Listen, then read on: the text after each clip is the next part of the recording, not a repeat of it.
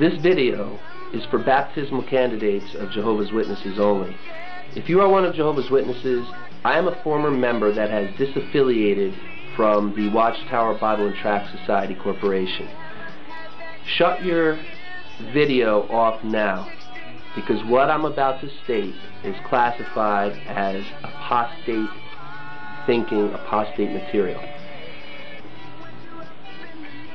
Baptismal candidates, what I'm going to suggest to you is that before you get baptized as one of Jehovah's Witnesses, write a contract, and it doesn't have to be any real legal writing, any formal document, but write a contract on a regular piece of paper even, and on the contract declare that you want it in writing that if you choose to leave the Watchtower Society Corporation, that they are not to make any announcement to the congregation.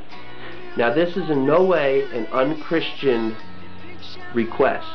You are in no way breaking any of Christ's laws by asking that if you at some point feel this corporation is not following the Bible the way you had initially believed that it did, that you want it in writing that you can leave this corporation without an announcement being made, which would then have all the members shun you and treat you as a disfellowship person. So ask them to sign this contract.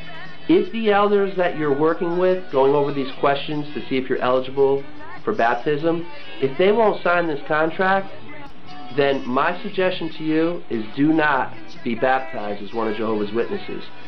Because if they're not trying to trap you in this religion, they would have no problem signing this contract.